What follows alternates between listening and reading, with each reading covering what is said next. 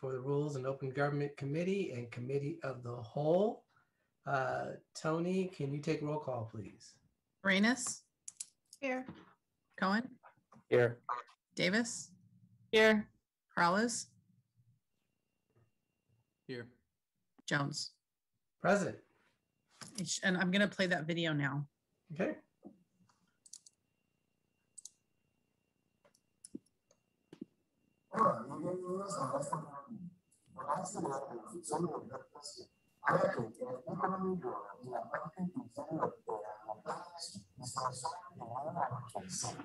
Para escuchar claramente alguna interpretación, la recomendamos que también se resuelva usando parecidas con el micrófono original.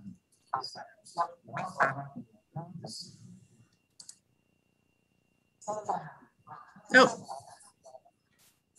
So, Tony, I know I had a hard time hearing that. I don't know how, if the audience was able to. Okay. I'm not used to sharing videos with audio. Okay. I don't know what I did wrong, but I do have a Word document I can throw up there that has the same information, but in English. Yeah, let's put that up for a minute. Writing. I meant in writing. I know what you meant. Yeah. Let's go ahead and put it up just Yep. so.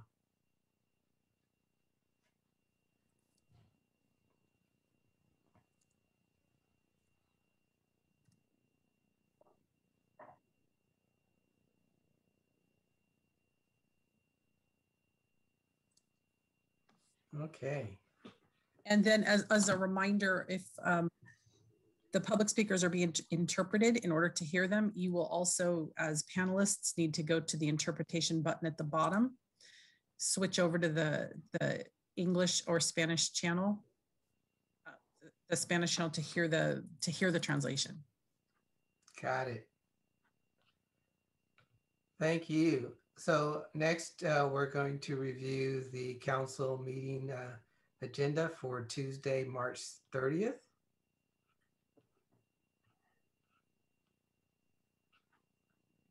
And we're going to start out pages 4 and 5. You see, we have a closed session starts at 9.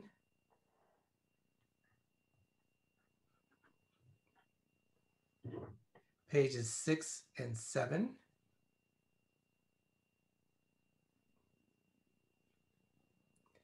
Eight and 9.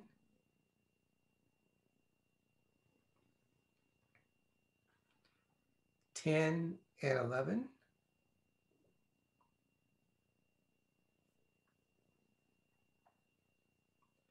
12 and 13. And on page 13, we have the illegal street racing. I imagine that's going to be a pretty popular topic.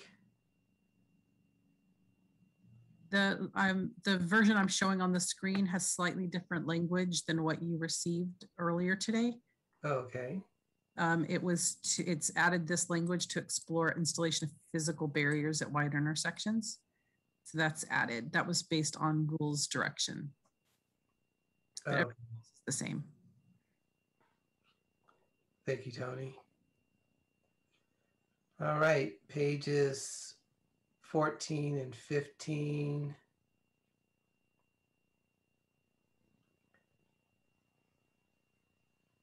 16 and 17. And that's it. And so I am going to go to the public.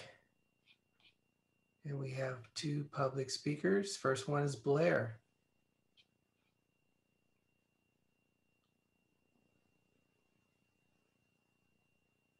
Can I have 2 minutes, not just 1 minute? Yeah, sorry. Can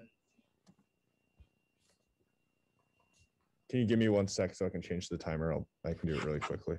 No worries. Thank you, Vice. We also have an ad sheet.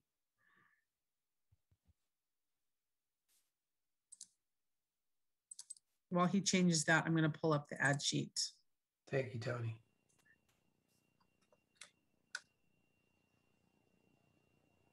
So we have an excused absence request. We have 3 items related to COVID and the commission's appointments.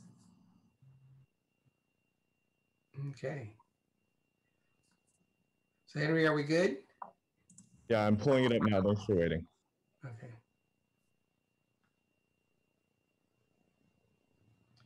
All right, go ahead, Blair.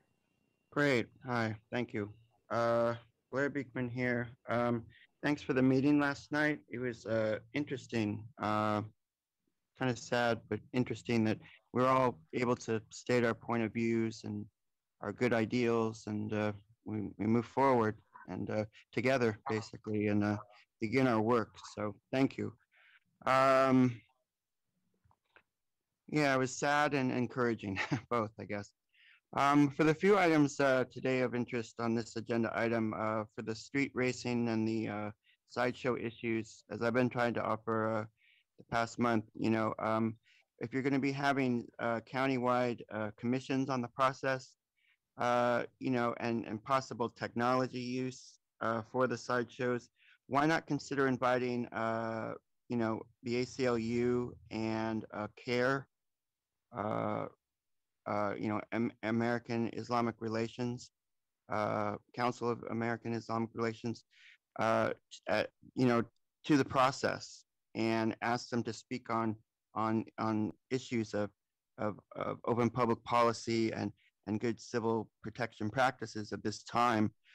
I think that would invite, the sideshow community themselves to the process, and it's that good feeling that is how to ask them to stop or make changes and grow. So it's an interesting concept. I hope you can work on it. And about the other item about government practices during council meetings.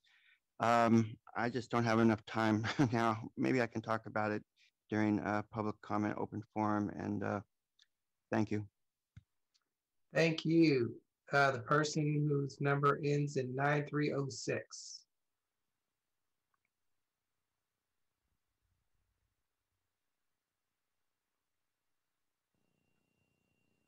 Go ahead.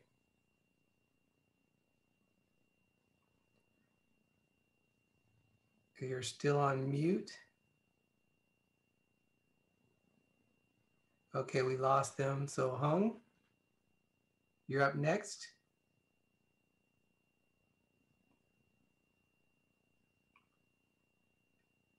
Go ahead and take yourself off mute. Go ahead.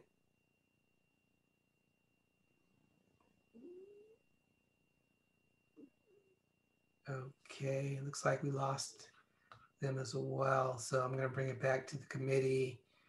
And again, we have an ad sheet as well. So I'll move the to adopt the agenda with the ad sheet. All right. Second. All right, it's been moved and seconded, and I see Councilmember Davis has some input. So go ahead, Councilmember. Thank you. I just wanted to ask for the illegal street racing item, which I just lost I had the ad sheet up instead of the agenda, so I don't remember the number, but for the illegal street racing item, could we say that that's not before 4? I know there are times certain of 6 p.m. on the housing items. So I was thinking if we can say not before 4, it's item 4.1. Right. Do we have COVID update that day? We do not. That's the following week on April 6th. Okay. Yeah, so can we do a not before 4 for the item 4.1? That's fine. If it's all right with the seconder. Yes. Okay. Yeah. All right. So Tony? Arenas, Yes. Cohen, Aye. Davis, Aye. Peralez, Aye. Jones. Aye. Thank you. All right. Next is the agenda for Tuesday, April 6th. Again, starting out with a 9 o'clock closed session. And we're going to look at pages 4 and 5.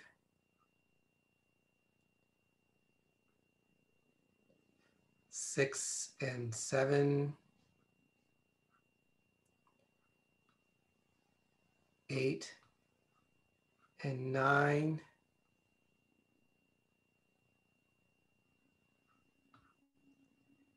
And that's it. It's a short one, but there is an ad sheet.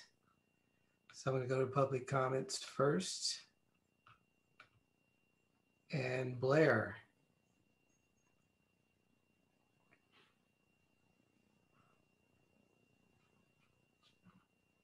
Hi, Blair Beekman here. Thank you. There's an item about bike sharing, bike plan issues. The future of bike pathways, all the good stuff. And I'm really interested how you're doing work on the east side, citywide bike plan update. And there is with a design group. I'm really interested in how this can be an issue of equity. And I know that there's been some really interesting ideas growing on the east side with the future of bike trails. It's really encouraging.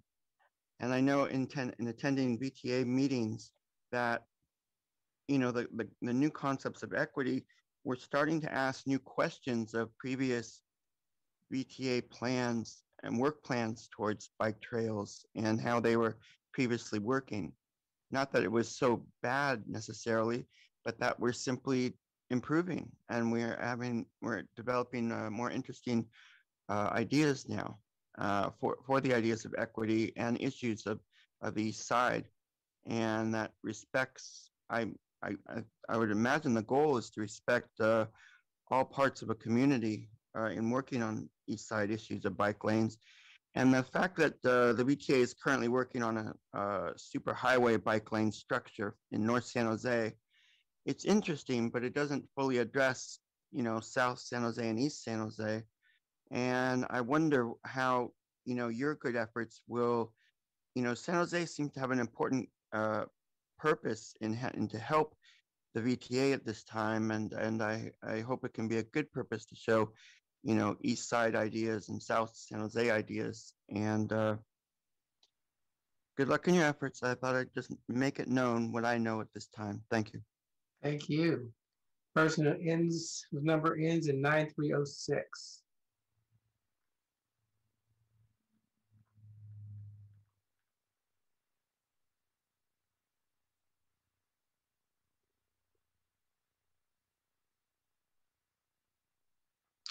Go ahead.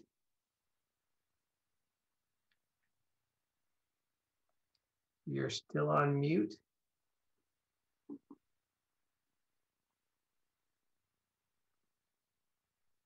All right. Looks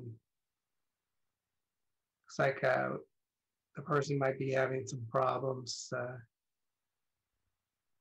So you're off mute now. The person who's ending in 9306, which we just lost. So Hung, you're next. So go ahead.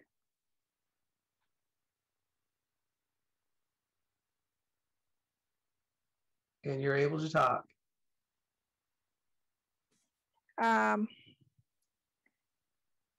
I work in the Fairmont Hotel over 5 years. So I want to return to work together as soon as possible. Can you help support us? Thank you, sir. All right. Thank you. All right. Actually, we have one more public speaker, Joaquin.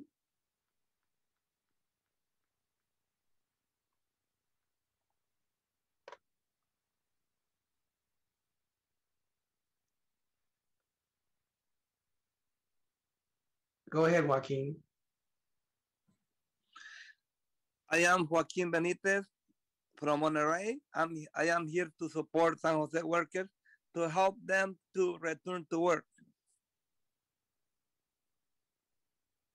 Chair, Thank I you. think these individuals are trying to speak Speak on for- the I- item later on agenda.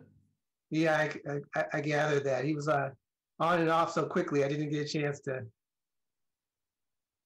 state that. But yes, I believe those speakers were trying to speak on that other item. So we're gonna bring it back to the committee, and if I can get a motion. Move to adopt the agenda with the ad sheet. Second. All right. Just have a quick question. There's no rules committee next week, is that right? That's correct. It's a holiday. So is there a way that this can't be amended then, this agenda after today? So typically when we don't have an official rules meeting, staff still will hold a meeting and make changes to the agenda. Oh, okay. And Lee, I don't know if you want to walk us through how that could possibly work. There's a rules in lieu to get everyone up to speed on the agenda. If we recommend any changes on the agenda, it can be done during orders of the day, as well as you as council during orders of the day. If you wanted to specify anything time specific, you could do that on the actual afternoon of the 6th. When I was also asking because I suppose if we vote later to put something on the April 6th agenda, it gets put there without needing to review the agenda again, right? Okay. That's correct. All right. So it's been moved and seconded. Hi, this is Tony. So to throw a monkey wrench in it, we do not have a rules in lieu for next week. But if that has changes that we need to make on the agenda, we can make those changes, but it's generally, if it's something that needs to happen under orders of the day, we can do that. We would just put language on there that's like, please accept that, a time certain or a deferral, or so we can still do it, but it'll just look a little different on the agenda. So you guys will be approving it at the beginning of the day under orders of the day on the 6th. Got it. All right. Any other questions? Let's vote. Tony? Arenas? Yeah. Cohen? Yes. Aye. Davis? Aye. Peralez? Aye. Jones? Aye. Thank you. Thank you. So next item is D1, set general plan hearing for April 2021. I'm going to go to the public speakers first, and person whose number ends in 9306.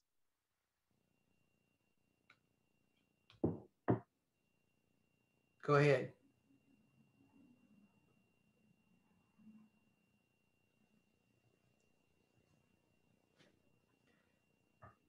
If you're on mute, please hit *6 to take yourself off mute.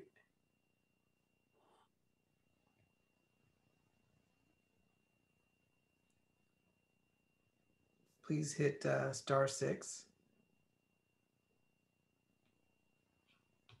Okay, we lost them again. So we're going to go back to the committee. And if I can get a motion, please. Move approval. Second. All right. It's been moved and seconded. Tony? Arenas? Yes. Cohen? Aye. Davis? Aye. Peralez? Aye. Jones? Aye. Thank you. Okay, next is the public record. And I will go to the public first. And again, the person whose number ends in 9306. Let's see if we can get it to be successful this time. You have permission to talk, and you are still on mute.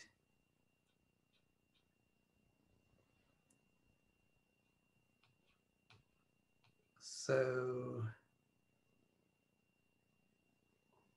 we're going to go to the next speaker who just disappeared. So right now we don't have any other hands up.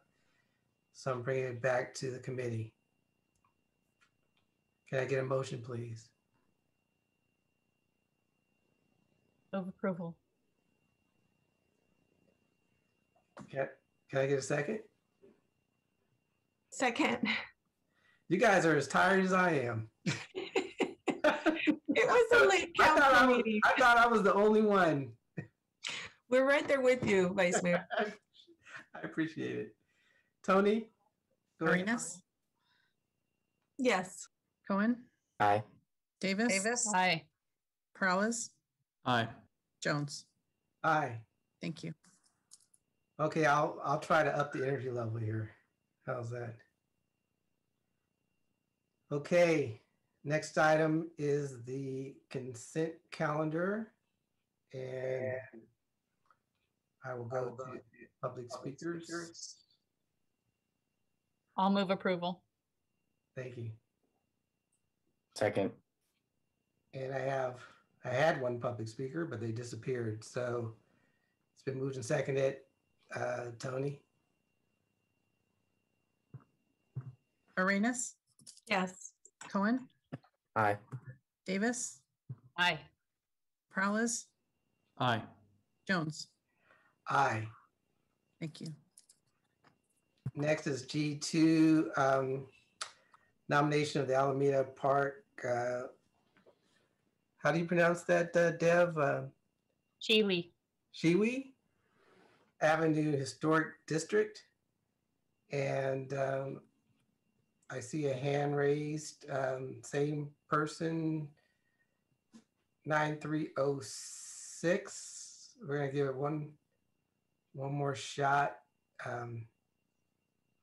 If you could take yourself off mute and go ahead.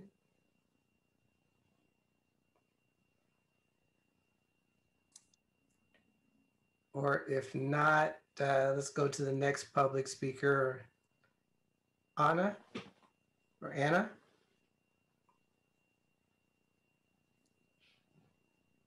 Hello? Yes, Anna. Yes, my name is Anna Chin. I work at Fairmont Hotel at 20 years. So please talk to return to work. Anna, you're speaking on an item is coming up next, but we appreciate your input, and you can also raise your hand for the item when it comes up as well. Thank you. All right, bringing it back to the committee, Councilmember Davis. Thank you. Pretty straightforward item. Thanks to staff for giving it the green light. They've been working with the neighborhood on Sheely Avenue for this historic district for probably about 2 years already. And of course, many years before that, but we're getting close to the end. And so this is sort of just the next step. So move approval. Can I get a second, please? Second. Okay. Thank you. And Rosalind, I see that you're here. Did you have any input, or should we just keep moving? You can keep moving. I'm just here to answer any questions you may have. That's what I figured. Also, Councilmember Reyes, do you have a comment? Yes, I do. And I appreciate the support for to designate historical sites throughout the city of San Jose. It's a way of honoring our history. It's an honor of looking back and saying that's where we were, this is where we are now. And in between, in terms of looking back where we were and where we are now, there's some history that is probably some that we'd like to sweep under the rug because we're not proud of. And you've heard from many of our speakers, not only at rules, but during many of our council meetings, talk about the redlining that has happened in our city. And I know this particular neighborhood was also built exclusively to not have people of color in it. Or documents that were part of that redlining. And so it was, I think back in 1937, no Black or foreign-born residents lived in that neighborhood. And I would say there's probably a chance that that continues to happen, with some exceptions, of course.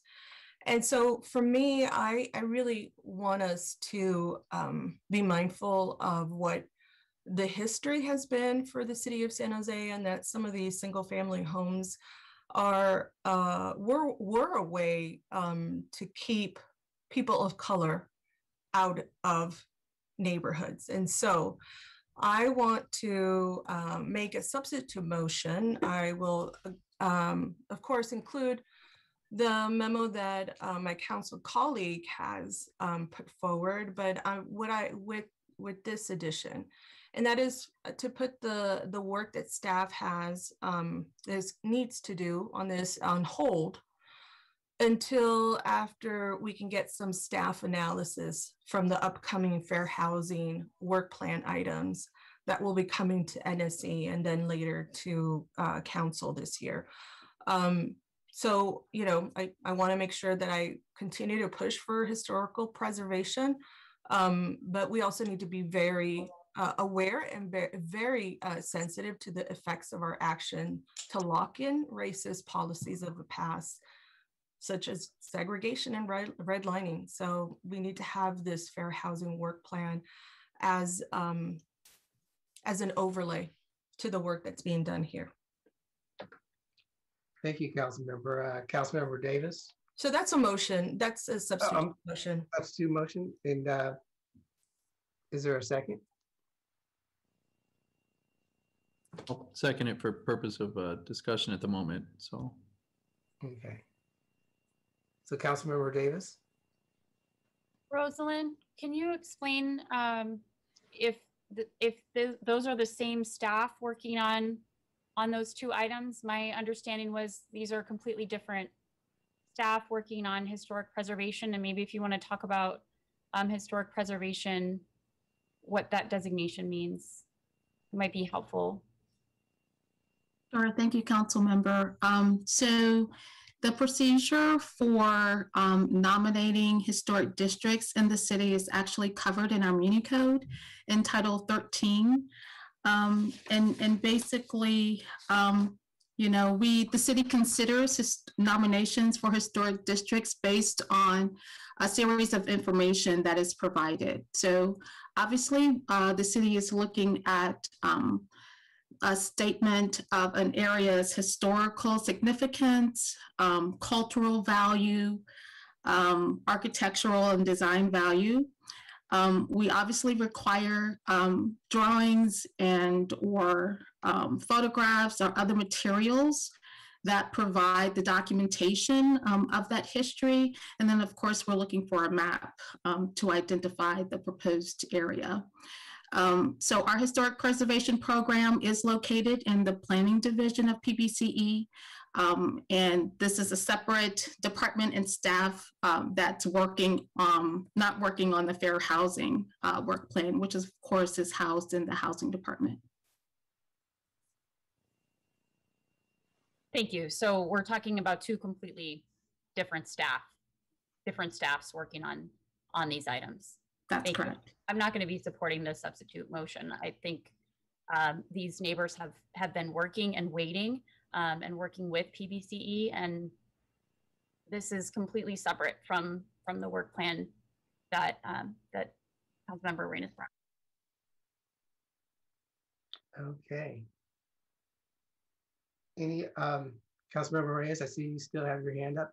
Yes, I raised it once again, and I completely understand that these are two separate workloads. I'm not confusing the issue. I know that these are two completely different workloads. The issue here is that we both sat in the general plan task force, and when the topic of opportunity housing came up, I heard a lot of neighbors, not only in District 3, but in District 6, and a lot of areas of San Jose where these single family homes translate into white neighborhoods, use a historical preservation as an excuse not to build multi-housing units, which basically are duplexes and fourplexes that are already part of this neighborhood. But that verbiage elicits the imagery of people of color moving into your neighborhood. And so we had about 2 hours worth of comments because somebody decided, and it was David Pandori, who decided to misinform people about opportunity housing. And Commissioner Pierluigi continues to do this in District 6. And from what I understand, this would make potentially opportunity housing sites in historic districts more difficult. And so people would have to file a single family house permit, which means an opportunity housing development wouldn't be by right. The single family house permit would need to go to the director's hearing and then may require community meetings. So this is all interrelated.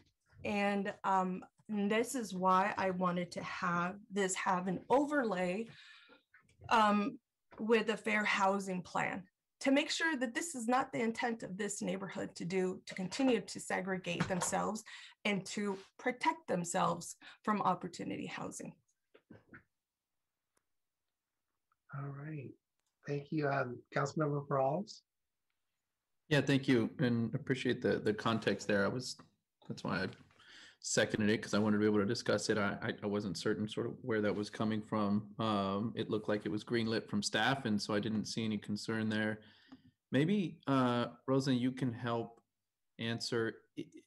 I don't suspect that what Councilmember Dennis is saying is false. I've also heard this notion coming from my own community members in the interest of trying to oppose opportunity housing. Is that something possible that indeed, if somebody were, residents were able to get a recognition like this, that would then help them to be able to opt out or have their neighborhood not be included in opportunity housing? So, Councilmember, the current proposal for opportunity housing, first of all, it's still a draft proposal. It's in concept form currently, and we haven't been able to bring the concept to council for their consideration. However, currently, as staff has been thinking about the opportunity housing concept, is that it would apply to historic districts. That's the current concept.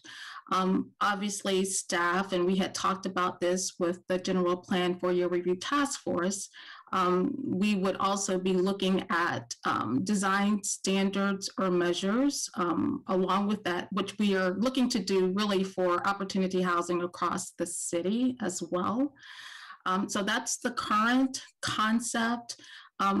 Again, because it's a concept and it's proposal, and again, it's a separate work plan item in our department. It's separate from our historic preservation program. I don't want to confuse the two because they are two separate work items, but currently as proposed, opportunity housing would be applied to historic districts as well. Can I interject, Councilmember Peralta, so I can tell you where, and I can cite where I got this information? Sure. So this is coming from Jared Ferguson, as well as Jessica within our own, our city of San Jose, and the Housing Catalyst Office of Economic Development for Jared. Not sure, I think Jessica's probably in PBCE. But this is where I got that information. They said that these historic preservation areas would have to file a single family house permit, and then they would have to go to a director's hearing and then require a community meeting. So this is, I didn't get this from thin air. This is something that staff has given to me. And I'm not opposing the historical preservation designation. What I'm asking is to have the fair housing work plan and the staff that oversees that take a look at this and have an overlay of that work with this to see if it is in line. Indeed, are we continuing to segregate neighborhoods by designating them historical? Because I can tell you, I live 5 minutes away from a barn that has horses and has orchards. And I could very well say that my district has some very meaningful historical areas.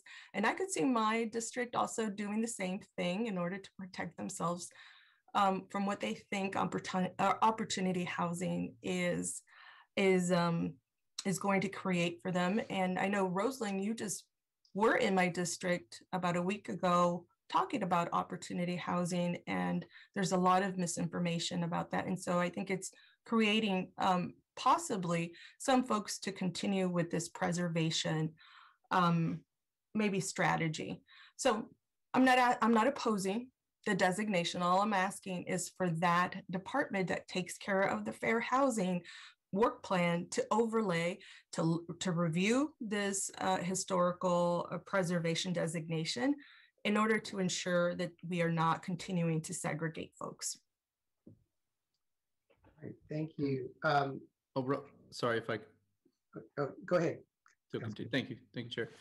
Staff, I don't know, Rosalind, can you answer what would that look like if we were to accept this current direction and ask for that analysis and that overlay? I'm not sure if I have a specific answer to that question right now, council member. I mean, obviously it would require our planning staff to coordinate with housing department staff on their work on fair housing. I'm not sure about their work plan and their schedule, so we would have to coordinate with them along those lines. Okay, and it sounds like, based on what I'm looking at, and I'll ask Councilmember Davis, I don't know if there's any urgency in this, and I would obviously myself as well like for this to be supported without any sort of cloud over it. Is there, I know you said you wouldn't be in favor of this direction. Is there some sort of urgency where you wouldn't want to try to alleviate this concern that maybe there's some other ill intent on doing this? So I'll tell you, Councilmember Perales, I live in a neighborhood that had this historic designation happen during my term, and I do not live in a contributing house, but the process took 12 years to get done because it was started right before the last recession. And then it got put on a shelf, and the person who was working on it left, and there was no historic preservation officer for many years. So the Sheely that we're bringing forward now had started that process right around the same time. So they're going on now almost 15 years. It's not, this has nothing to do with opportunity housing because they started this process long, long ago. And what their major concern was and why they ramped up their activities was before this, when Google started buying property, and they were concerned about their homes are all they're small homes, more like what people considered, starter homes. They're all sort of 1 story. Some of them are 2 stories, but very few of them are. And they're worried about their the value of their land and losing the structures because of speculators coming in to actually, just do the cookie cutter McMansions because it's going to be within walking distance to the Google property. It had nothing to do with opportunity housing.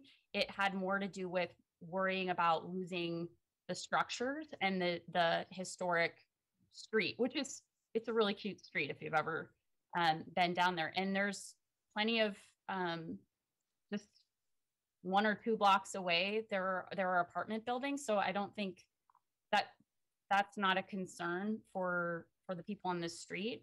They know they live in a, it's downtown adjacent, it's not downtown, but it's very much wanting to keep the cohesive design of the street intact and worrying about the Google impact to the street. So that was where it came from, and that's why they had some urgency in the last couple of years. Well, since the announcement of Google in, what was it, 2017. Yeah, thank you for that context. And Rosa, maybe can you tell me this here, what we would be potentially moving forward would be a nomination, and it would initiate a process, right? So what does that actually look like? Can you kind of walk us through what actually gets triggered here? Sure. So as I mentioned earlier, you're right, council member, this is step one, a nomination of a proposed historic district. So staff would gather all of those materials, the statement that's going to be required, making sure that there's been adequate community outreach. And in fact, we've been working with the community, and they've actually got documentation of the previous community outreach and engagement. We would bring together all of the photographs, the documentation, the drawings that are going to be required for the application, as well as the mapping. And in terms of next steps, the application would go to the Historic Landmarks Commission for their review and recommendation. Then it would go to the Planning Commission for their review and recommendation, and then come back to the City Council for final action. Okay, thank you. And are you aware in your conversations with the community here of the prior work they had done? I am aware of the North Willow Glen Gardner community where Councilmember Davis was relating to, and aware of how many years they've been working on that. Are you aware of the timeline? Does that match up with what Councilmember Davis was saying? Well, Councilmember, a lot of this work predates me, unfortunately, but I know that many members in the community have long desired to move forward. And I know for a fact that a lot of these ideas and recommendations actually came out of the Strong Neighborhoods Initiative. So I guess that's from the early 2000s or to 2010. And so many of those desires and recommendations for both conservation area and historic district came out of that work with the community. So yes, it has taken quite some time due to staffing impacts to actually move forward with many of those recommendations. Okay, thank you. Yeah, I'm aware of that within, again, the area around Councilor Davis's where she lives. And so I don't disagree with Councilmember Arenas that there could be potentially some other interesting or other interests in why someone would want this designation. I don't particularly think this neighborhood is moving forward with this for that purpose, because I do believe that they started this long before the current opportunity housing process. At the same time, I also recognize the impacts that the community has had due to historical redlining and other racist policies, and we just have to be cognizant of that as we move forward, and in order to actually look at undoing some of those historical wrongs. If there are decisions that we make today, for instance, like giving historical designations, I think we should be aware of that. And I think that's what Councilmember Arenas is saying is let's make sure of that. What I don't necessarily want to do is utilize this particular community as kind of the catalyst or the guinea pig, if you will, to say, hey, let's not move forward on this work that you've been doing for years, because we feel as though we really want to compare this these historic designations with the work really on fair housing, and so I can support in a separate line of work, Councilmember Arenas, I think the request that you're making. I don't necessarily want to hold up this particular item that staff has greenlit, and that I think that this community genuinely has put forward without the interest of trying to oppose opportunity housing. So if you're interested in moving something else, in regards to that action, I'd be comfortable with supporting that. But I won't support that today. I will support the underlying motion. Thanks. Thank you. Councilmember Cohen. I think Councilmember Perales kind of covered what I was going to say. I just wasn't sure about how this, what specifically Councilmember Arenas was looking for as far as timing on this, because this looks like it's a first step starting a process that would still come to council for approval. And so it was the recommendation to delay starting the process or to delay bringing it to council. It's not even clear. It's not clear to me what that recommendation is. Since you said you don't want to stop the actual designation, the process has to occur. So I think what we're doing today is approving the beginning of the process and not approving the historical designation. Is that correct, Rosalind? Yes, Councilmember, that's correct. Right. So I'm not sure what specifically the motion would be, but anyway, so I'm gonna let Councilmember Arenas explain if there's something I'm misunderstanding, but I know it's her hand's up, so she'll be speaking next anyway. So that's all I want to say is I don't see how this necessarily, how it affects the timeline and why it should affect the beginning of the process rather than the approval at the end, if in fact that's something the council wants to discuss later. Thank you. Councilmember Arenas. Sure, and both of you are right. I'm not trying to stop the process, and I could compromise in terms of having my motion reflect to allow for that process to begin, the one that Rosalind just finished describing in terms of gathering the photos, having the staff move along that, but before it is designated, to have a bit of a review from the fair housing plan or from the staff that are in charge of the fair housing plan, and this is the reason why. Councilmember Davis just finished saying that there was a motivation outside of having this historical preservation designation, and it was because of Google, and it was to protect their properties. So it wasn't the original intent that was meant 12 years ago. It was a recent interest. And in her memo, Marie, this particular district derives its importance from being an intact representation of early suburban development in the greater San Jose area with identifiable attributes embodied in its single-family residential architecture pattern of development and continuous residential setting. So why make mention of that? I want to make sure that when we designate something historical, that we also recognize that and keep it intact, the representation of early suburban development is not necessarily something that San Jose should be completely proud of, because that means that was an all-white neighborhood. And what I'm asking is for there to be historical context to that.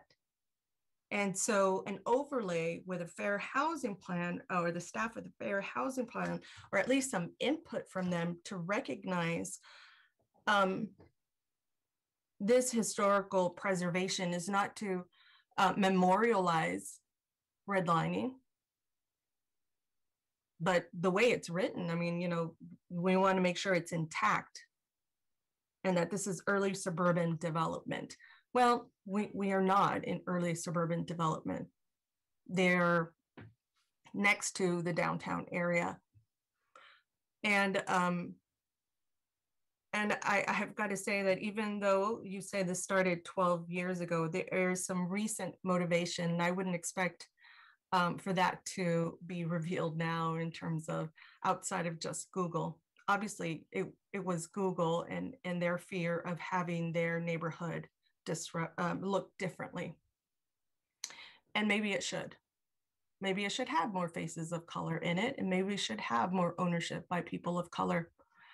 So at the very least, I'd like to have some recognition of those racially inequitable policies that allowed for this type of early suburban development to exist in San Jose. And to call it historical is an offense and an insult to the rest of us who could not live in that neighborhood until as of late. So what I'm asking for is for there to be review. We can continue to have the process move forward, but I'd like to have some review so that there could be more context to the history of and the designation to this particular area.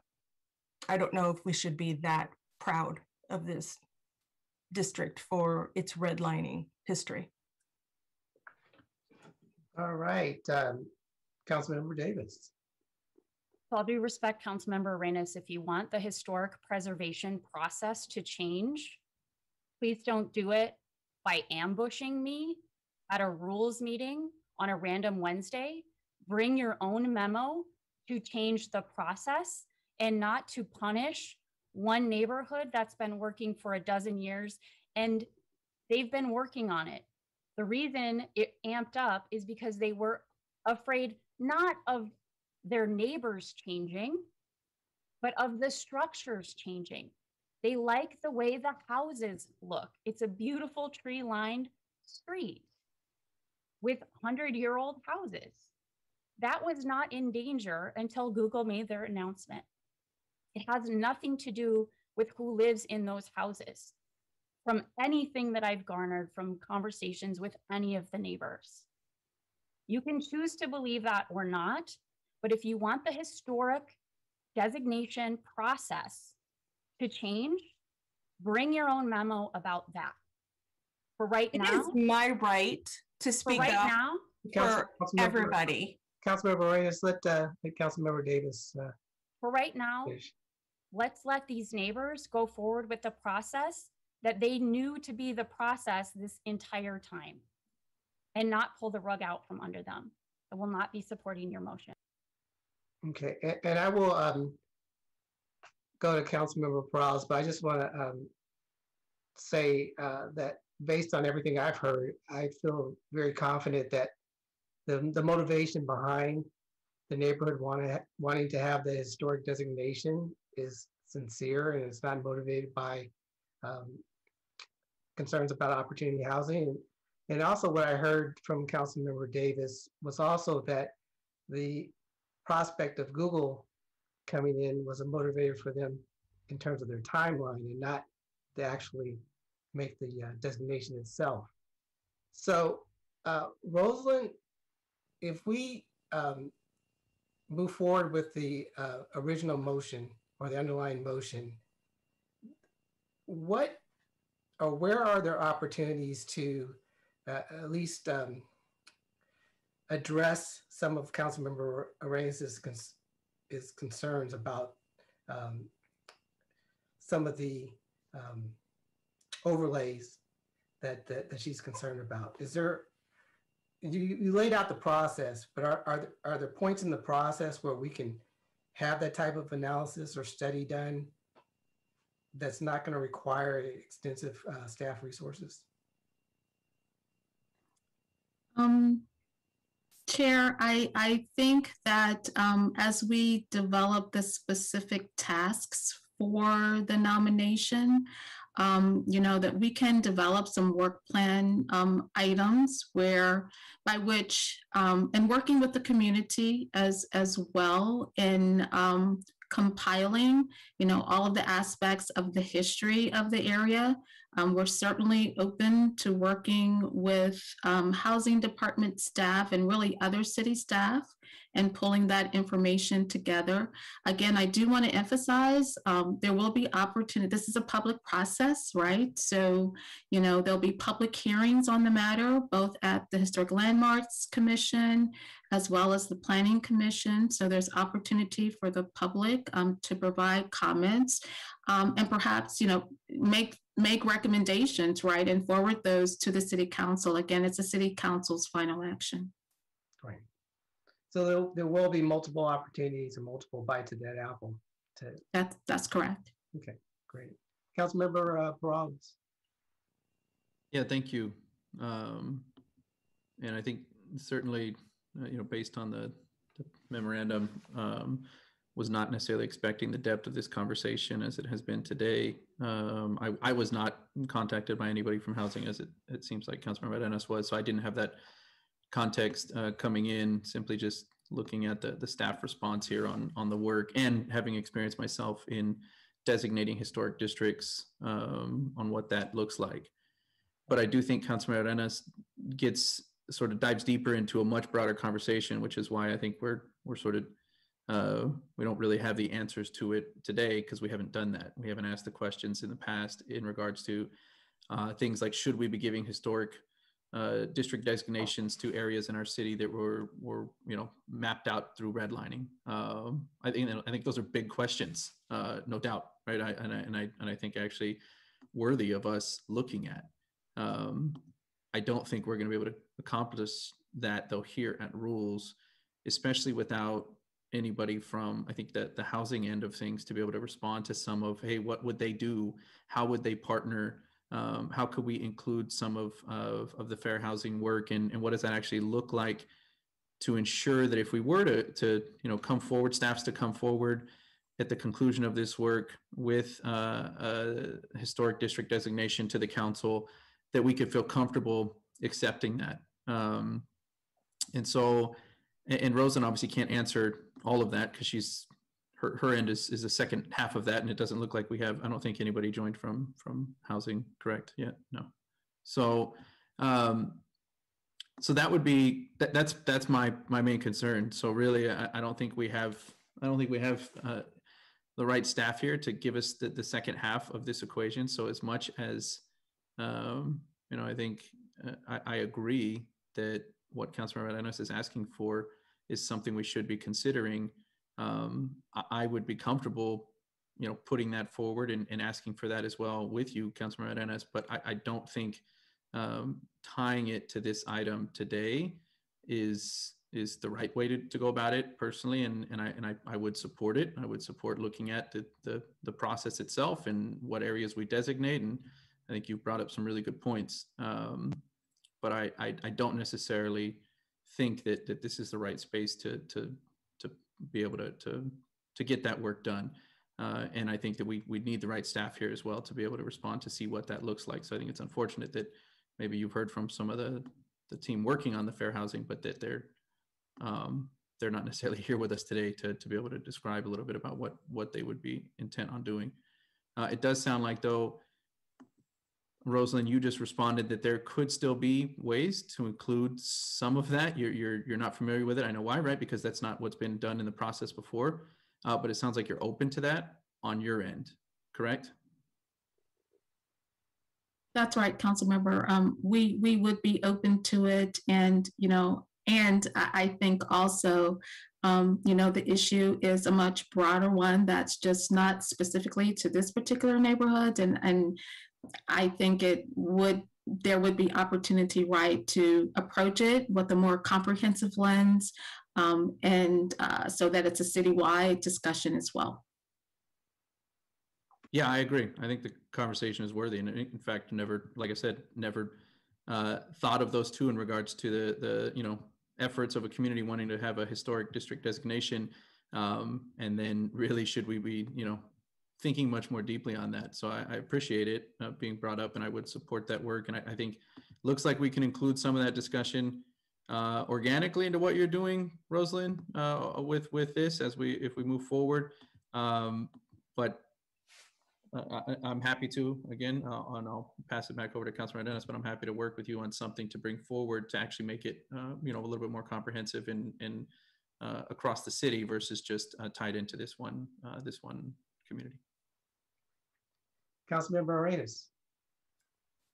Thank you, and I appreciate that, Councilmember Perales. I think what I'm saying is being heard, and I appreciate that.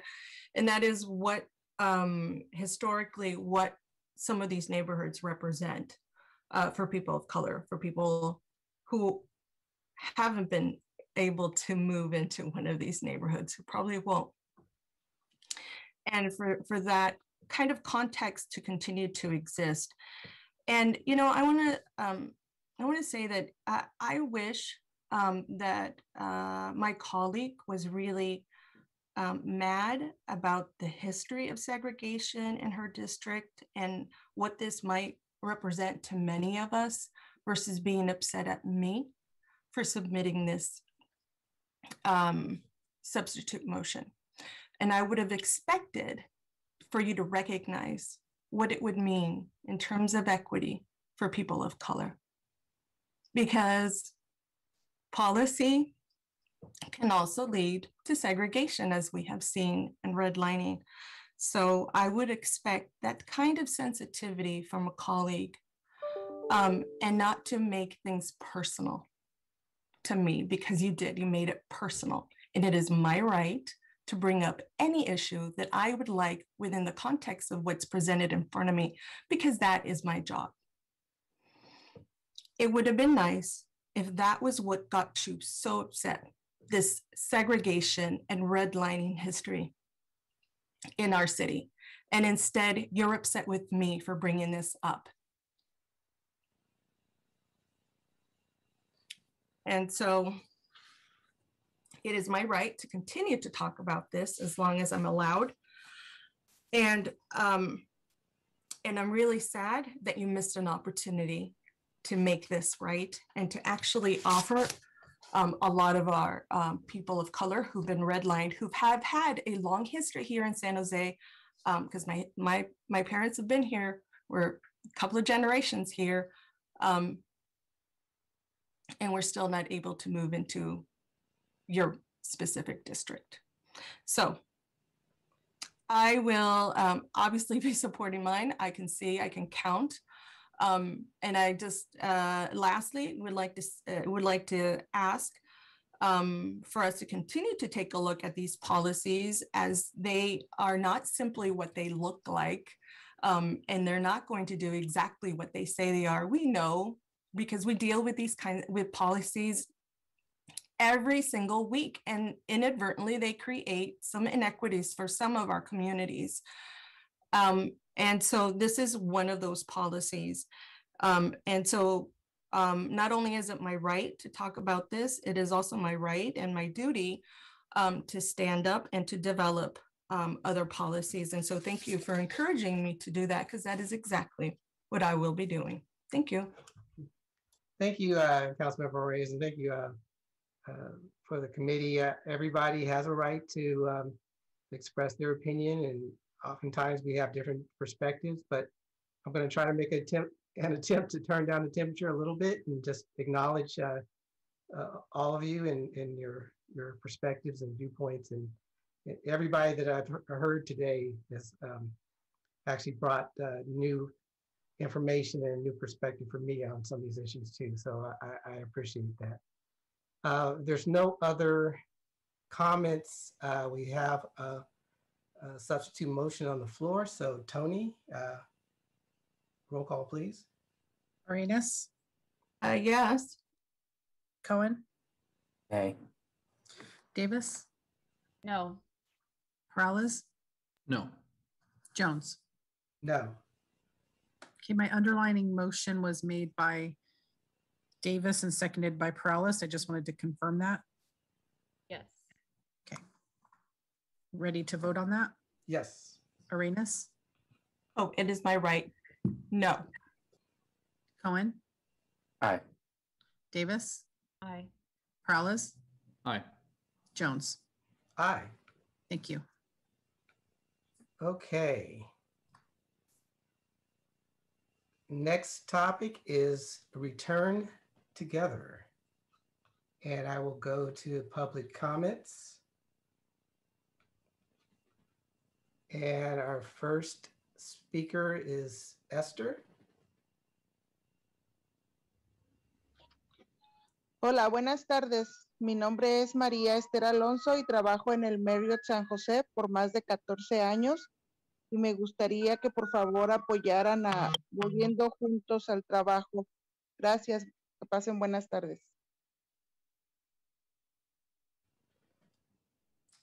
Okay, can I get one of the interpreters to interpret that for us?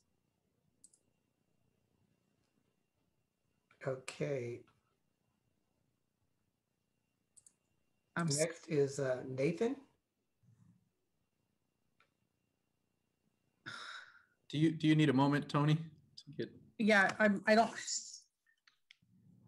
I asked. At first, I heard a translation, and then it stopped. What I need one of the interpreters to interpret what the speaker just said. The one who spoke. The one.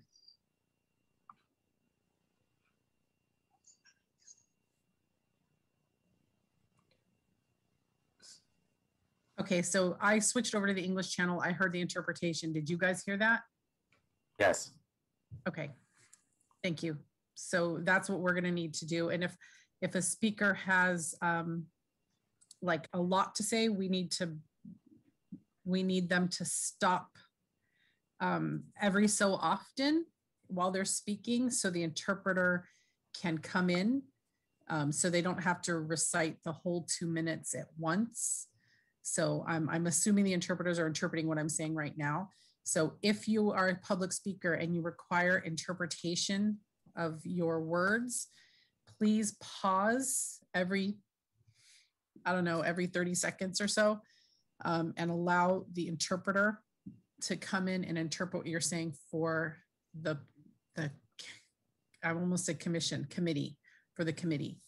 Yeah, the one flaw in that, Tony, is that if they require interpretation, they probably didn't understand your instructions. Well, they're listening. The people who have interpretation are listening on a Spanish channel. Okay, so they're getting those instructions translated. Yeah, they're getting those instructions translated. And then when that happens, you guys are going to need to switch over from the off position on interpretation and switch over to English. That's where I was hearing the interpretation. So make sure you switch over. Okay. Okay. All right, let's give this a shot. So next is Nathan. Hey, good afternoon, Chair Jones, Vice Mayor Perales, and Rule Committee members. Thank you for giving us a minute to share our thoughts here. More specifically, some concerns at the moment regarding the proposed Return Together ordinance. We understand and appreciate the memo from Councilmember Perales, Jimenez, and Cohen, and the desire for hospitality rehire ordinance citywide, but we should be careful to impose a hiring process as we are cognizant some of these businesses would default to rehiring former employees without this policy in place. I will note one of our hospitality members has strong concerns about this as they currently abide by their own policy that reflects much of what is being presented today, i.e. rehiring by seniority. Also, it has been difficult to get a response from former employees as well. So part of this could be that former employees are claiming EDD and federal aid that equal the same or sometimes more than what they could be paid returning onto the job, which leads into question about the legalities of back pay and how that is enforced. These are just a few concerns from one member. Apart from that, there are some legal implications and added liabilities that our business community will need to consider as well. We would greatly appreciate it if we and our business members had more time to vet the proposed ordinance prior to voting on this today and eventually to council. We had less than a week to consider this item. The memo was posted on the 18th, but once again, appreciate the candor here. Thank you. Thank you. Blair?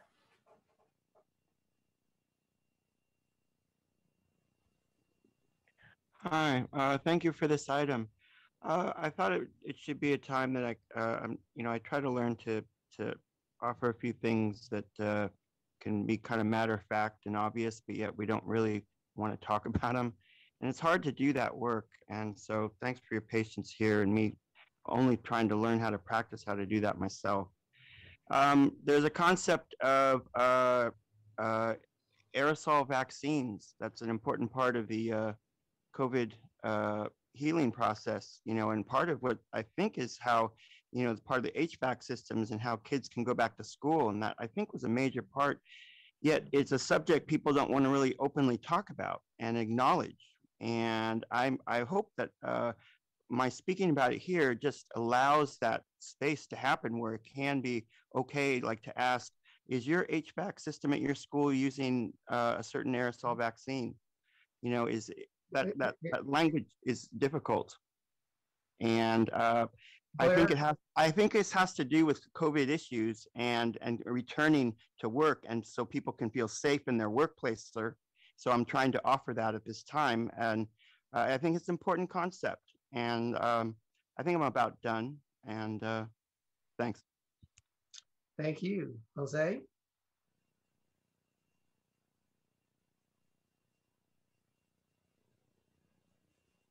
Vice Mayor Jose needs to update his Zoom software so we can allow him to speak. So if you can take a moment to update to the most recent version of Zoom or call in from a phone, then he can re-raise his hand and we'll allow him to speak at that time. Okay. So we'll come back to him. Luz?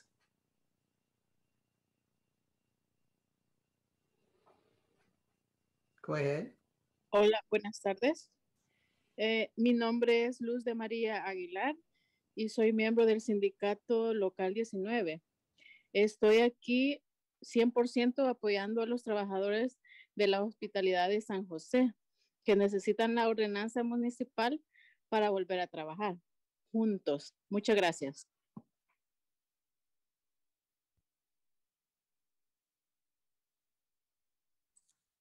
Okay, this is Tony. I heard all of that on the English channel. I did too. Okay. It worked. Good. All right. Jocelyn?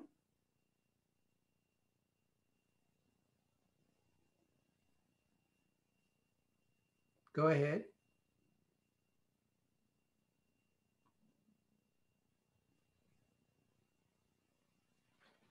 Go ahead. Hello? Hello, can you hear me? Yes, yes, we can. Good afternoon, everyone. I'm Jocelyn Morrison. I worked at the Fairmont Hotel for 30 years. And I would just like to say that our hotel has closed and we are all laid off. It's a very sad time. Is someone translating this or you just want me to keep going? Keep going. Okay, it's a very sad time. We put in so much work making the Fairmont Hotel a pillar of San Jose hospitality industry. Me and my daughter have no income, and I know this is very stressful time for me and my coworkers as well. The Return Together ordinance is an opportunity for you to make sure employees do the right thing. Please think of me and my coworkers and move forward. Thank you. Hashtag Stop Asian Hate. Thank you. Magi?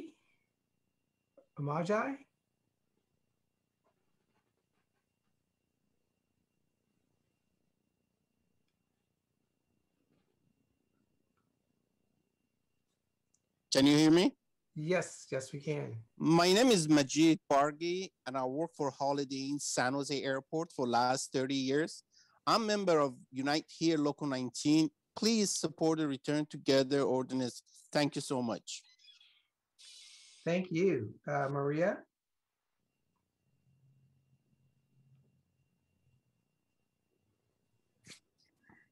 Good evening, good afternoon, everybody.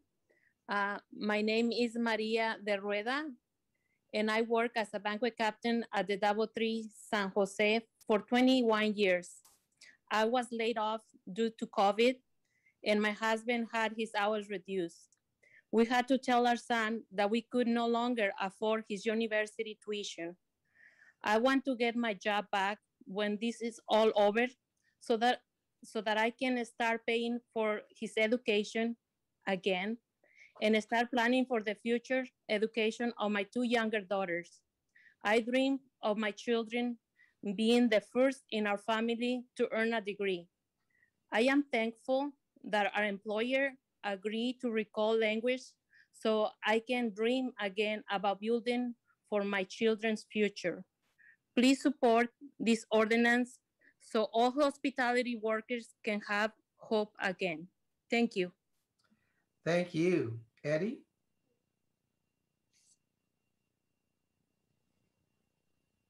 Go ahead, Eddie.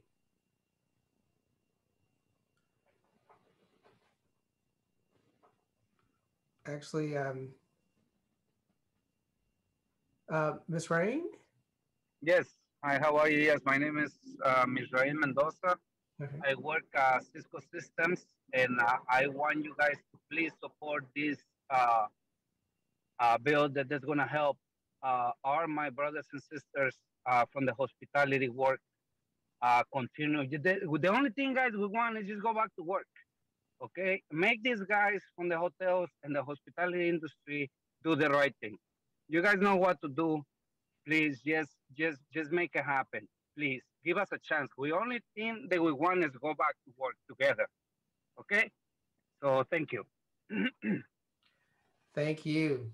Eddie? Thank you, Vice Mayor Jones and City Council members. My name is Eddie Trong from the Silicon Valley Organization, the region's largest chamber of commerce. I'm here today to voice my organization's concerns that there has not been sufficient time to conduct stakeholder outreach and that the city should conduct a thoughtful outreach process before rushing to enact any new ordinance by April 6th. The proposed policy would require private employers to rehire laid off employees by order of seniority without much consideration about the new legal complexities that would create. Many employers that we have spoken to may find themselves attempting to manage these new complexities instead of rehiring employees once the economy bounces back. Additionally, the proposed ordinance would allow the city of San Jose to pursue litigation against hospitality employers and potentially require them to pay back wages for the affected employee. This would be a tremendous new legal liability when really we should be focusing on accelerating vaccinations, opening the economy, and getting more people back to work with a dignified job.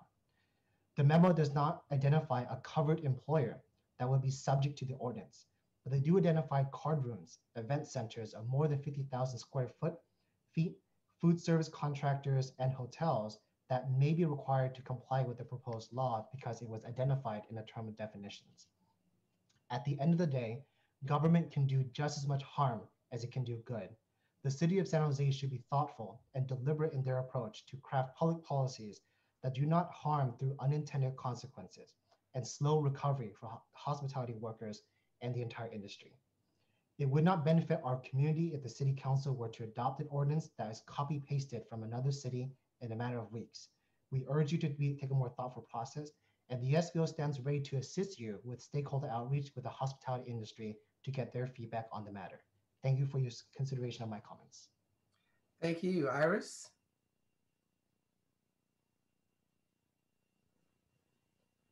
Actually, Myra?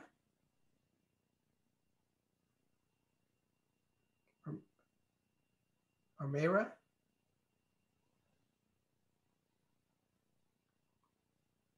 You're up next. Okay, we lost you. Iris? Go ahead, Iris.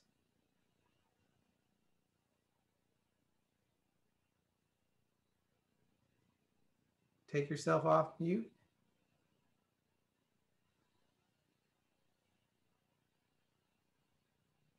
Okay. Iris, go ahead, Iris.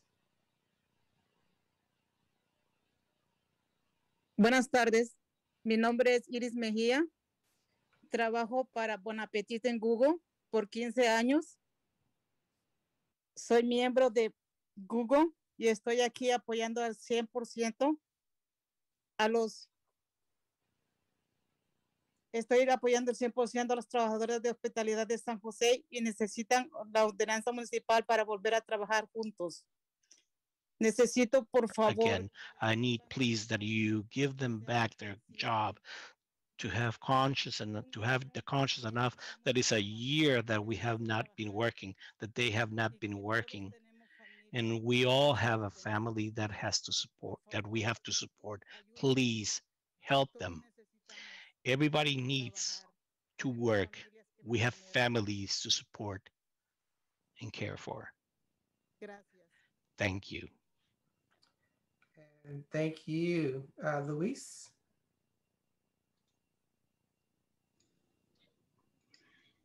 Good afternoon, Vice Mayor, Council members. Louise Auerhahn with Working Partnerships USA. And I want to thank you for introducing and encourage support for this policy. The proposed Return Together policy is a lifeline for San Jose workers who have been affected and are still affected by mass layoffs and the ongoing economic downturn due to COVID-19. Tens of thousands of our neighbors are still laid off due to the pandemic and don't know when they'll go back to work. Hotel, event, and hospitality workers, as we all know, are among the hardest hit, and many of them will not go back quickly. They face many months before those industries fully recover, maybe even years. Hotel employment in Santa Clara County remains down more than any other industry due to COVID. And as we also know, the workers in these industries are overwhelmingly people of color, immigrants, and women, exactly the people who have already been hardest hit in many other ways by COVID-19. And now many of those people fear that even when their industries finally do start to reopen, longtime workers might be left out. People who've committed decades of their life to those jobs may be excluded from returning to work. As council members, you have the opportunity here to give workers hope that they will have jobs to go back to when things eventually get better. This isn't new or novel. Cities across California, including Santa Clara right next door, have already passed similar policies to help provide hope to those hardest hit workers. Workers urgently need this little piece of security and hope, as you've heard from so many today. Please support this policy so that we can all begin to return together. Thank you. Thank you. Sarah?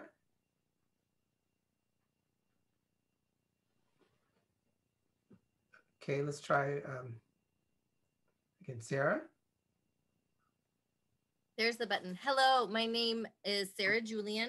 I am a member of Unite Here Local 19, and I am here to support 100% the ordinance Return Together.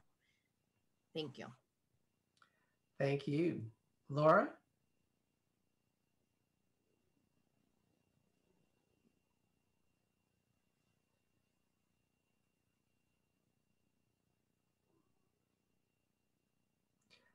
Laura, go ahead.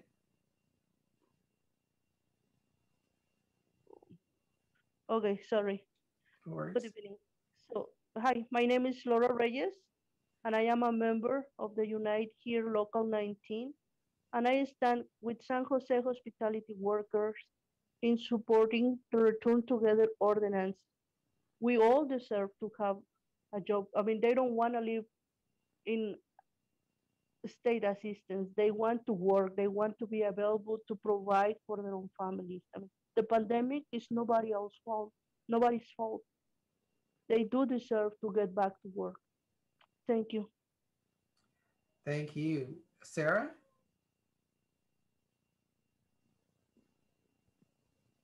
Hi, can you hear me? Yes, we can.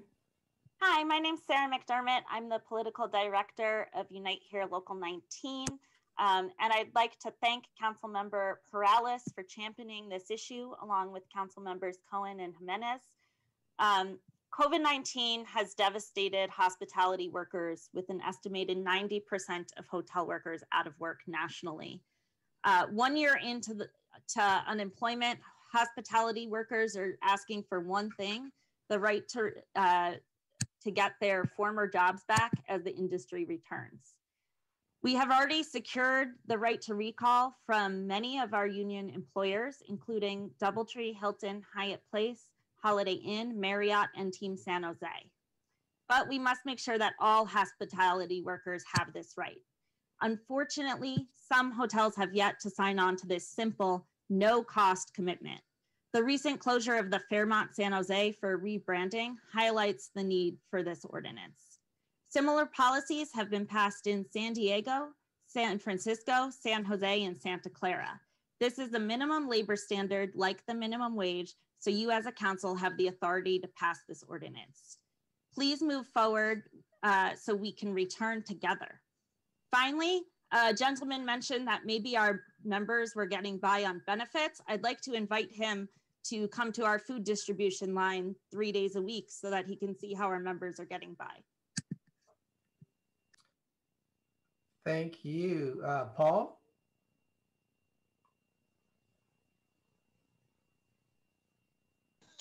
Yes, thank you, Vice Mayor.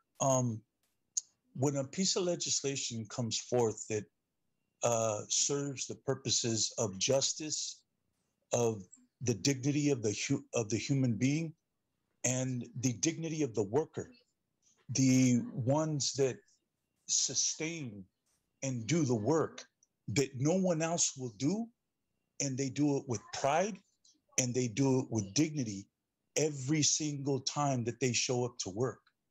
And so I think that this piece of legislation fits that in terms of what comes forth from the city to protect its citizens and to give them justice, because what has befallen us is unjust in so many layered ways. I would like to also thank Councilwoman Arenas that you not only have a right to say what you said in this forum, but you have a moral obligation to the ancestors that have suffered and continue, the descendants continue to suffer under the weight of that indifference and that apathy. And I would go so far as to say sadism that comes out of District 6 and its representatives. And so I really want to thank you, because on multiple layers, you gave the voice that they slapped out of my mother's mouth when they taught her that it was a shameful, humiliating thing to be Mexican in this city. And that's what built Willow Glen. Now, to Vice Mayor Chappie Jones, I wouldn't exactly ask you to lower the temperature if it was an issue that involved the brothers. I would ask you to extend. Thank you, Paul. Patricia?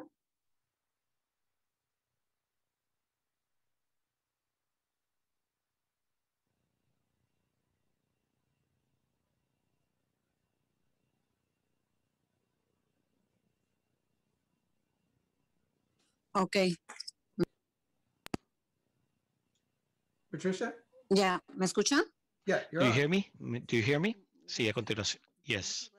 Thank you. I'm really thankful that you are taking my call. My name is Patricia Barragan. I have worked in Fairmont for 26 years, and I would like for you to help us to approve this proposed law. We all need to go back to work, for all of us. Thank you. Thank you. Dolores? Hi, good afternoon, council members. My name is Dolores Dominguez, and I am a work a banquet service at the Double Tree San Jose for 17 years. Working at the Double Tree, I have been able to build a life. I'm proud of my 2 children. I've been had a great health coverage and a stable home. In March of 2020, my coworkers and I were laid off because of the COVID-19 pandemic.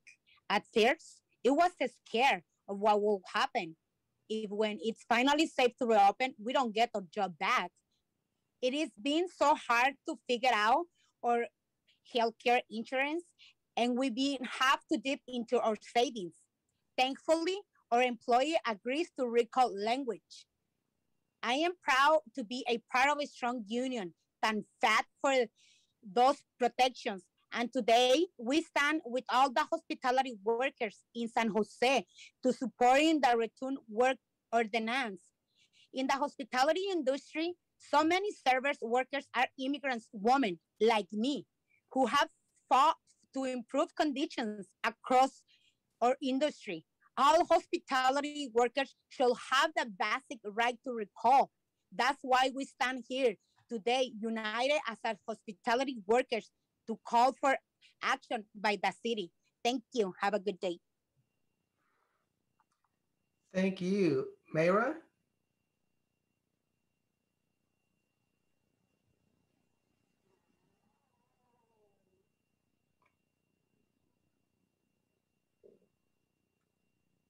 Mayra?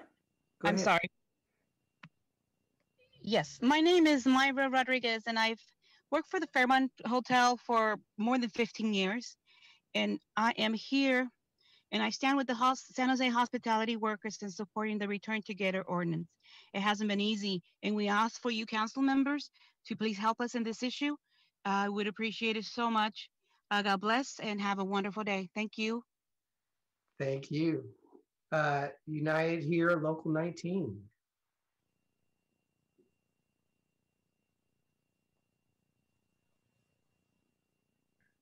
Vice Mayor, Unite Here Local 19 needs to update their Zoom or call in by phone so we can allow them to speak. Okay, thank you. Letty?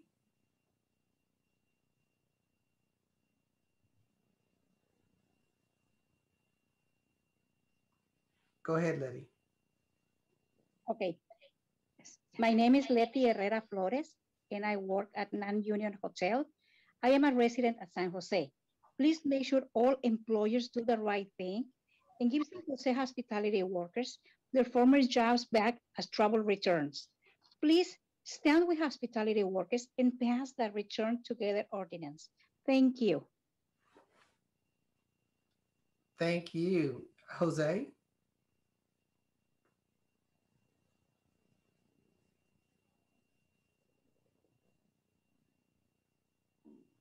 Go ahead, Jose. You hear me? Yes. Okay, you hear me, right? Yes. Yes, we can. Okay, good afternoon. My name is, I'm a higher place downtown San Jose. I've been working there for 35 years. I'm also a member at Unite Here Local 19. I'm here to propose the now and May following hospitality for workers have come together during this pandemic, and we are doing food distribution 3 days a week. And also I've been helping people to get a register and get an appointment for the vaccine, and also getting local members of the Local 19 to get a health care insurance, health care. My employer has already agreed to recall agreements, but I'm here today to stand, and we are hospitality workers in San Jose. I ask you to support and Return Together ordinance. San Jose must return back together. Thank you. Thank you. Miguel?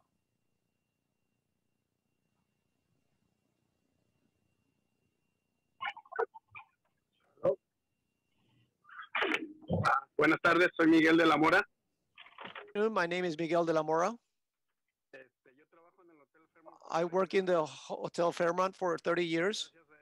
And thanks to that job, for 30 years, I have been able to bring my family forward. And now that this happened, like a bucket of cold water to all San Jose and the whole entire United States, the only thing I ask is that you help us, because we are very bad and we need your support, and we hope you can support us, and I wish you a good day. Thank you. And that is all of our public speakers. So before we go back, bring it back to the committee, I know Nora had some input that she wanted to provide to us. So Nora? Thank you. And there were just a few concerns that I had about our office's ability to do some of the things that are recommended in the memo. Those are, we're just ill-equipped, and I learned pointedly as we were going through the grocery store ordinance to provide informational memos and those kinds of things that really is best done by OED or other staff. And then I haven't had a chance to do any research on it, but I would like an opportunity to have a discussion when this comes back in closed session, because I'm concerned that there may be some legal issues that we need to vet or sort out a little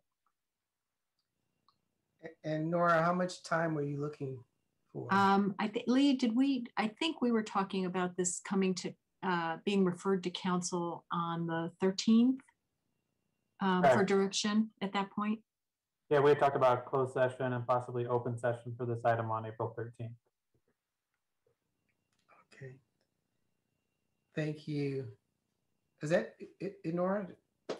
Yes. Okay, great. All right. First up is Councilmember Brawless. Yeah, thank you. And I know there wasn't a response from staff on the early consideration response form. So I don't know if that's what your intent, Nora, was to sort of give that indication here in your comment. So it sounds like that's what it was, correct? Yeah, and I can speak to that, council member. I think, as Nora indicated, even before there's a form here, kind of lessons learned from previous ordinance, there's a lot more information the administration would want as Nora does that research to be able to clearly articulate to you whether it is a green or a yellow light. And quite frankly, to hear your own kind of expectations on that implementation and enforcement, because part of it could read fairly simple, but the other part could read fairly time intensive. So I think, letting the attorney's office do that research and bring it to you in closed session. So Matt, myself, and others can make a clear recommendation on what that would look like from our perspective. Great, thank you. Yeah, and happy to engage in that further conversation, whether it be in closed session, and I'm comfortable, although I've asked for the 6th on 1 week further if that's what staff needs to be able to come back. And I can say, much like I think we've addressed in the past with some of these ordinances, there's not a strong desire to have some sort of robust, enforcement action tied to it at the end. That it's really something that we would be looking at. An individual coming forward, right, bringing something, action forward based on if they feel that they if their employer was not following the ordinance. And that's very consistent, I think, across the board what we've done before. So then that way we're not necessarily out there being some sort of enforcement arm on it, and appreciate that. So I'll just jump into some of my comments. So first off, thank you to the speakers of the public that were willing to come out today. I know you are individuals that have been out of work for likely a year, and you serve in an industry that does not have tremendous anticipation for being able to reopen soon as information comes out around things like the moving in the tiers to orange tier. That still doesn't give you this green light to be able to know that you can come back to work soon. But I know what it does do. It gives you a sense of hope. It gives you a sense of hope that sometime later this year, and by all indications, actually, there is industry reports that are showing, as my memo detailed, that we may see hotel industry back at a 55% capacity. And the fact that we keep moving in a positive direction, I know gives individuals that spoke today hope that they will be able to return to work. But where that hope can completely be eliminated would be if they were not given any kind of assurance that they can go and return to a job, as we heard from some of the speakers, that they've been at for 29, 30 years. To me, this is a no-brainer policy. I think that's why we've seen it passed by a lot of cities up and down the state. And in fact, why I think it's already been embraced by a number of hotels.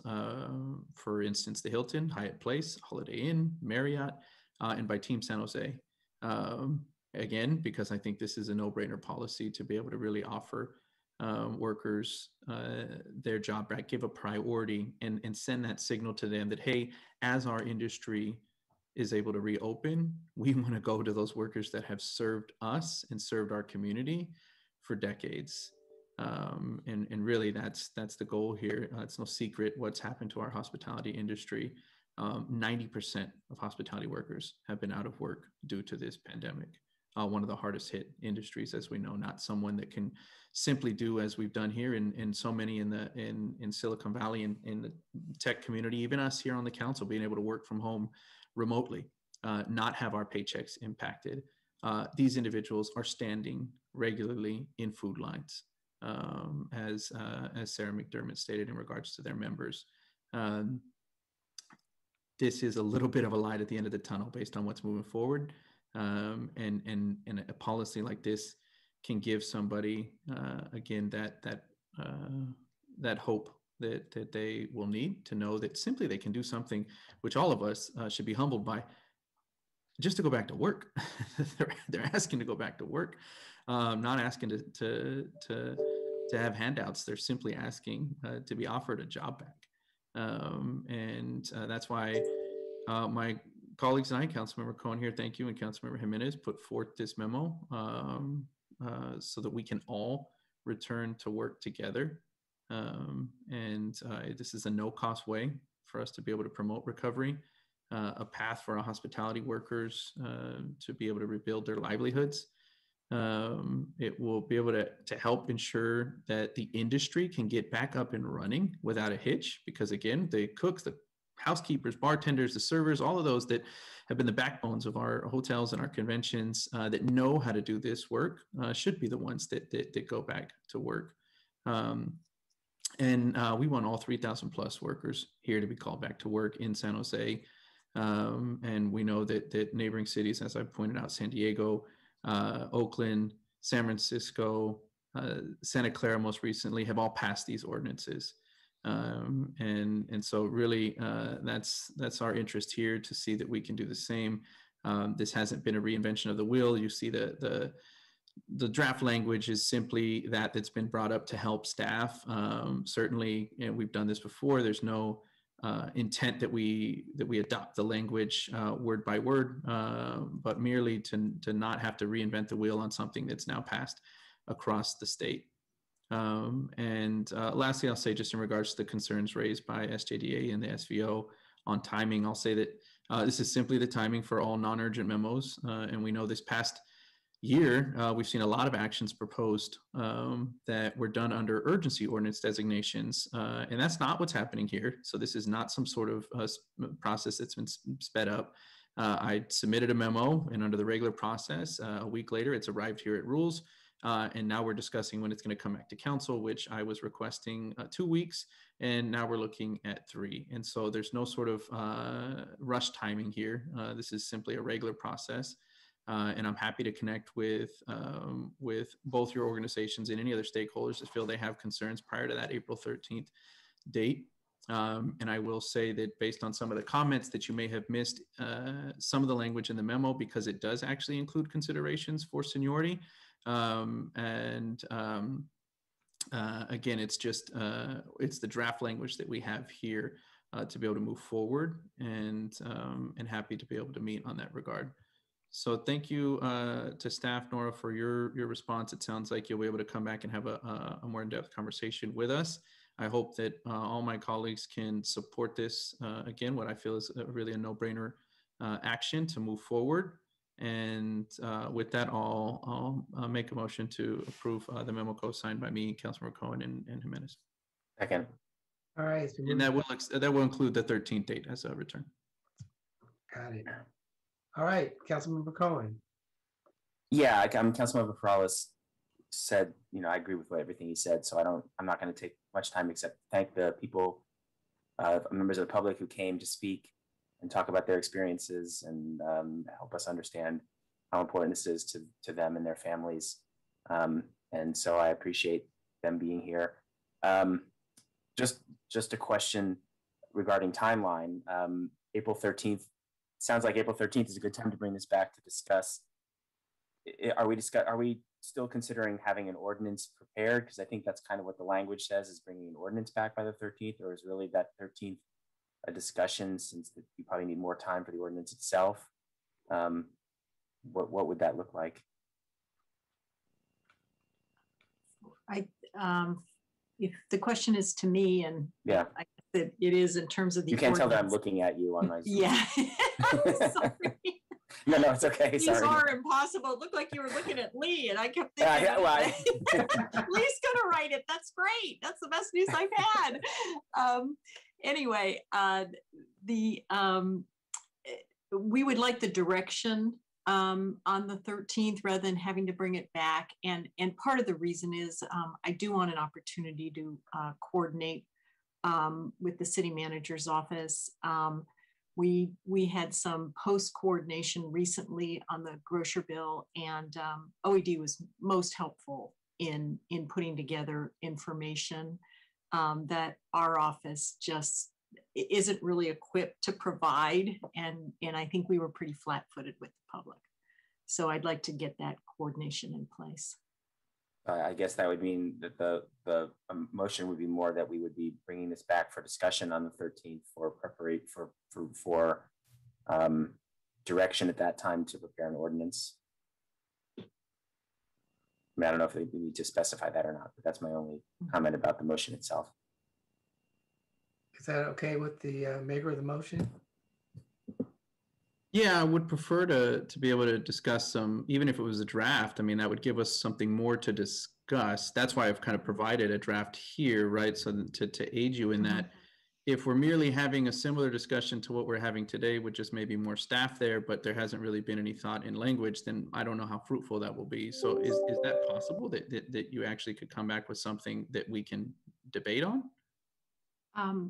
If it's the 13th, I think we can come back with a draft and then have identify areas either where we have some concerns and we want to review that with the council and or get a little more direction on certain issues as they may come up. One of the things, for example, is right now it's structured for our office to be litigating issues if the ordinance isn't followed. That's not how the grocer ordinance was, and that may or may not be a big demand on our office, but I can see how there may be evidentiary issues and trying to track down the information we would need to have and all of that, because it's different than for example, a construction company that has to provide us with their wage records that are under penalty of perjury. That's easier to chase in many ways than perhaps some of the problems that might occur with this. So that I could be comfortable with, and I recognized it. That's again why this is sort of drafted in itself. This is helping you, I think, then to take a look and see what things you may want to, change and make more relevant for us, or give us other options that make more sense. And that I just would rather have a more fruitful conversation then, rather than maybe a repeat conversation of this with just more people. So that would be helpful if it sounds like you can do it, and it sounds like you does, or it sounds like you can. Thank you. Thank you. All right, thank you. Councilmember Reyes. Thank you. I'm going to have my message in Spanish because I know there was a lot of Spanish speakers. Yo quería agradecerles a todos ustedes que han... So I want to thank everybody who called, you took your time today to call, to give your testimony today about the impact that you have had from the COVID because of the loss of your jobs, but not because it's been caused by you, but because of the pandemic that is out of our control. And what I heard is that there's a lot of unity amongst all the workers who have lost their jobs, that are in the hospitality industry, in the service industry. And that makes me very proud. It makes me proud to know that our community is going very united, and it's going to continue to be united, because that's how we form and we have strength. Política. Con que les pido que vuelvan a llamar cuando este tema se presente en frente del concilio, para que de esa manera ustedes puedan dar su voz nuevamente al alcalde y al resto del concilio, porque ahorita nomás somos 5. Because right now we're only 5 members of the council. Of the five members of the complete council. For their support and support in their network that they've created, the recognition of loss of work that is out of their control, and ask them to speak once again when this item comes to us with the full council and the mayor. And lastly, I want to say that there were some folks that called in, and obviously I'm going to support this based on my message now. I think you can surmise that. And I was really disappointed to hear some people, especially from the business community, saying, that what they needed to do was focus on some of the complexities of recovery versus, being bound to this return together ordinance, which to me does not make sense, because this facilitates the rehiring and the reduction of retraining that will be very beneficial for a lot of this industry. And so I'm going to continue to support it. I hope that our businesses here in San Jose can see those same benefits, that when you train a new set of folks, that's a loss, right? That's a loss of the training that you actually garnered before and that you invested before the loss of jobs and before this pandemic that was out of the really out of control of the employees that were impacted. Y nomás les quiero decir que lo que hablé sobre... I just want to say that what I said is the businesses, how can they see this as an opportunity to have the employment of the return of jobs to people who are already trained. And thank you for all the advocates who've also made the time to pull people together and really get a feel for who's out there in terms of when we talk about people who have lost their jobs, people who are in food lines, people who are really just struggling. These are the voices. Unfortunately, we can't see their faces, but these are the folks. And so the one and the same, when we talk about other policies, these are the same folks. And so when we want recovery, when we want to make sure that folks are not homeless, then we have to do things like this to make sure that people get back to work quickly. Thank you. Thank you, Council Member. So that's it for comments. We have a motion. Tony? Arenas? Yes. Cohen? Aye. Davis? Aye. Perales? Aye. Jones? Aye. Thank you. Okay. So next is open forum. And the first speaker is Paul. Go ahead, Paul.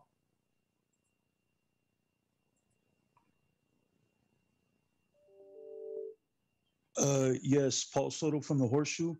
Quote from Martin Luther King: "Our nation was born in genocide. We are perhaps the only nation which tried as a matter of national policy to wipe out its indigenous population. Moreover, we elevated that tragic experience into a noble crusade. Indeed, even today, we have not permitted ourselves to reject or feel remorse for this shameful episode." That is a serious indictment. And we saw that demonstrated today with Dev Davis's policy. It just this complete willful ignorance and indifference to the suffering that was created so that Willow Glen and Rose Garden can exist. SVO had an opportunity to atone for promotion of racial fear that they're still responsible for. I don't care who you change. That organization is racist to the core. And for slandering the legitimacy of our First Amendment rights to protest.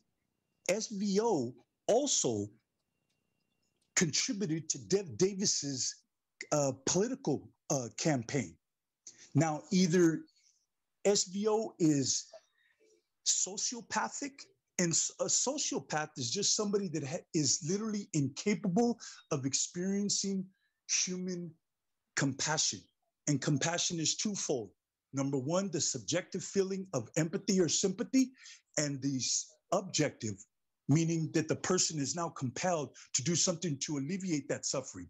They had an opportunity here and they showed their true colors. So I'm gonna just leave it at that. Thank you, Paul. Blair?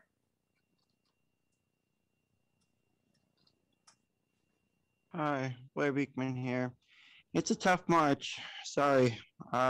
You know, I really, wanted my words, I know they didn't speak to the item on the previous item, but I really try to make my words connect to the item's subject matter. I never try to stray off a subject. I have a real specific purpose when I speak on subject matter to speak, you know, to related subjects. And I think aerosol vaccines have played an important part in our development, how we've been working the past 6 months. And it should be acknowledged and talked about, and it shouldn't be a fearful subject. So thanks. With that said, about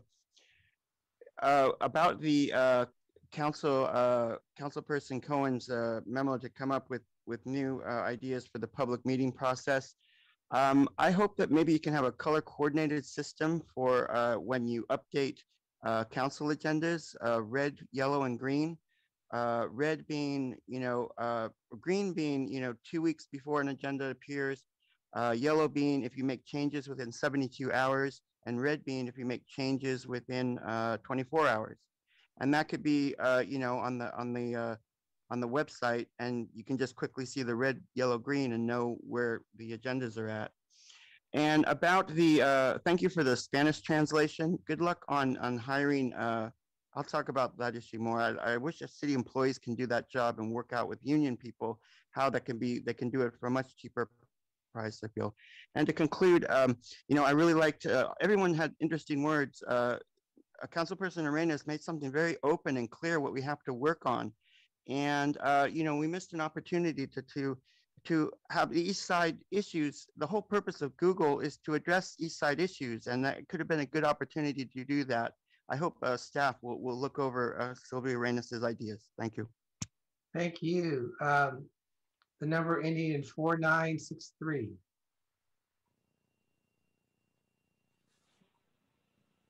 Hi, Martha O'Connell. I have an observation. It's not a criticism. It's something that I just discovered today. I called into the meeting on the telephone, and when the folks were talking in Spanish, obviously the telephone couldn't translate what they were saying because I'm interested in listening to my fellow citizens. So I ran in the back room and I hopped on the computer and I got onto, you know, watch a public meeting, and there was nothing. Well, maybe there was, but I just didn't see any way to translate on the computer what the people were saying. So I don't know what we can do about it, but I, for one, as a non-Spanish speaker, would like to know what my Spanish-speaking fellow citizens are saying. Thank you. Thank you. And that's the last public speaker, so the meeting is adjourned.